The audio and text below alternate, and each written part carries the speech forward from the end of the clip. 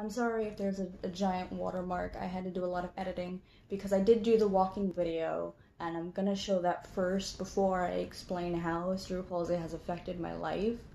But I just wanted to talk first about my cerebral palsy specifically because not everyone walks the same, looks the same, has the same kind of cerebral palsy that I have, although spastic diplegia is pretty common.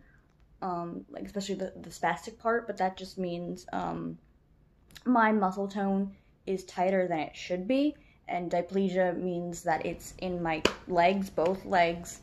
My arms are fine for the most part, although I do have some fine motor skill issues, like I can't open lockers to save my life.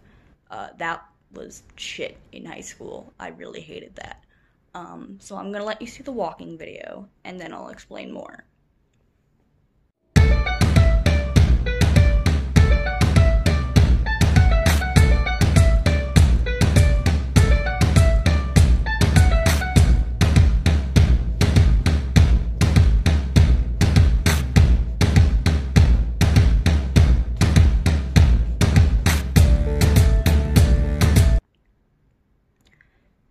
So the real question is, how has cerebral palsy not affected my life? Especially because in middle school I was bullied heavily for it. But like up until that point, I don't think I realized I was different from other kids. I still can't see how I'm different. I know that sounds weird, but it's like I don't see myself walking every day, so I didn't know I looked that stupid. Or, you know, being in a wheelchair, you know, like when just seeing how other people walk and like, oh, is that norm? Is that how I'm supposed to look? It's just kind of like mind-boggling, I guess. But yeah, like I said, I was bullied a lot in middle school, because I was different, and it wasn't necessarily because I was disabled, because there was another kid in our class who had diabetes. It was because he could run with the other kids, play tag, all that fun stuff. I couldn't run and play tag. They always tagged me, and then I couldn't get anyone out, so that was fun. They just ran around me like I was nothing. I also got left behind a lot, because there was another building that we had to walk to for some of our classes, that was far away from me, and up until 6th grade, I had used this nurse's wheelchair to get to that building because was, I'm gonna say, 120 feet away from our building. It could have been longer, but I just, back in my mind, tried to do the math and how long it was. So, and you might not think that's a long distance, but from the walking video, when I was younger, so 6th grade, I was even worse back in middle school because I was like really hunched over, like my nose could hit the desk I was sitting at, quite honestly. And my legs were a lot worse. So walking that distance, cause my 6th grade teacher took away the wheelchair and said, no, you need to walk. So I had to walk to that building with my classmates, and even though I had been assigned helpers, which were my classmates, they always left me behind because I walked so much slower than everybody else. They wanted to talk with their friends and they couldn't when they're with me. You know, they had to help me instead, and I'm like tracing behind everybody else in line. So they just ran up to the front of the line and left me 99% of the time. I got dragged across the gym floor once by a friend of mine because I tripped and fell, and she wanted to get to lunch fast, so she grabbed my arm and pulled me across the gym floor, and I had shit all in my hair. That was fun. High school wasn't much better, because, I mean, I made friends. I had more friends than I did in middle school, so that definitely helped. I had more mobility aids in high school, and I think that's the other thing. In middle school, I didn't have mobility aids besides my AFOs, ankle foot orthotics. They're just these long things. I'm gonna probably put a picture of them up. because I can't really explain them well. And also in high school I had forearm crutches, I had an aid to like carry my book bag because my therapist said I have lordosis, which is like this curvature of the spine like this way. It's like scoliosis but the opposite direction. I don't know how to explain it. So I can't carry more than like 5 pounds on my back, otherwise it's not good, it's not pretty, it's painful. And a lot of the times it was just people saying like, oh, I want to have people carry my books for me. You know, I want to have an aide and do things for me and let me leave early, let me do this, let me do that. I'm like, these aren't privileges, these are things that I need to be on the equal playing field at school. Like, it was very annoying that people didn't understand that this isn't something that would benefit them, it benefits me because it makes it easier on me. That just makes them lazy. I know that sounds rude, but like, it's like an able-bodied person using those mobility carts that they give you in shopping places or at grocery stores. And it's like, why? Just why? Or handicap spots. A lot of people say, I wish I could park in the handicap spot. Why? Don't do it. Oh my God. You don't understand. Especially me, because I can walk. If I have to park at the far end of the parking lot, then I'm not going to be able to go to the mall, because by the time I get to the front of the building, I'm going to be really tired and not have any energy to walk around because my legs are going to be shaking. But to get back to high school, yeah, I've had to whack a few people for saying rude things.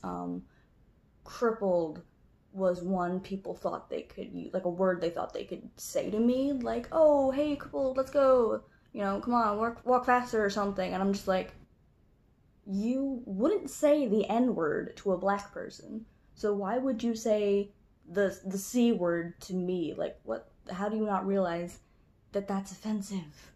What the So that's, yeah. And then I transferred because I moved to Arizona, so I live across the country now from where I originally was, and this kid would always ask me, why do you need a wheelchair if you can walk? Who are you pushing the wheelchair for? Blah, blah, blah. Because my therapist told me to use my wheelchair kind of like as a walker sometimes, so I could still have support and walk and not have to sit all the time and have my muscles atrophy. So he would constantly get at me, you know, saying like, oh, you don't really need a wheelchair, you're tricking people. That was annoying. I wanted to punch him in the face so many times. I also had people make, both in New Jersey and here, I had people make this skeet skeet noise. What the is that? What is that? What is that? Is that the noise you think wheelchairs make? Because it's not at all. So it was just very annoying to have people say that and like, oh, you're in a wheelchair, ha ha ha, what the fuck, that's not funny. I mean, like, if someone walked up to me with a pill and said, here, this will cure your cerebral palsy, I would take it. I definitely would take it.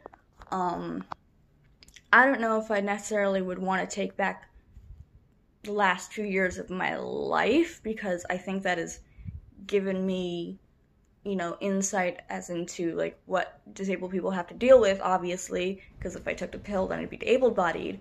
But it's not, like, autism or something, where it's like, oh, this is who I am, I'm not me without this. Would I be a different person without cerebral palsy? Definitely. I would have had a lot of different interests if I could participate in sports and stuff like that. And like, I can to an extent. I just, you know, there are Paralympic sports and stuff like that. I do like horseback riding and stuff, but I could never join the softball team. I always was the worst in gym class. That was another thing. I got really upset one time, because when I was graduating in 8th grade, they gave me the, I think I still have it, the award for best sportsmanship in gym class, and I was insulted because it's like, oh, give the disabled kid the award. I guess my dad tried to say, like, that the reasoning was because, you know, I probably tried the hardest in that class to be normal, I guess, and work like the other kids worked. But at the time, I was just very annoyed because this one kid kept getting all the damn awards, and the person who actually bullied me throughout all of high school got the religious award, because it was a Catholic high school, or middle school, sorry. And I was just like, really? Really? Okay, whatever. So I was mad about that. And just all the other ableist, I'll use the word ableist, inaccessible places, handicap buttons in places I can't reach, handicap stalls, I can't go to the bathroom half the time because I can't open the door to the bathroom, and sometimes the stall, even the handicap stall, is too small for a wheelchair, and you're just like, who made this? Did they ask a disabled person? What the? Or like getting into the mall, doors that aren't automatic, heavy doors with narrow door frames. What the? I can't get into here. What? Why?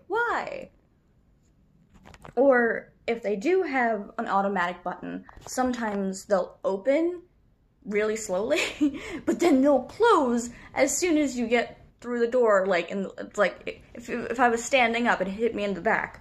Like, okay, that's not a good design. So it's just like, does anyone ask a disabled person how this works? Does this even accommodate you? No, they don't. One thing I have been excited about, though, is when I'm in my wheelchair at the malls out here, they actually have an accessibility button for directories, and I was like, hell yeah, I love this. I might go to the Scottsdale Mall this afternoon, so I might try to do some filming from, like, what, like, it's like to sit in a wheelchair, like, because it's going to be a lot lower.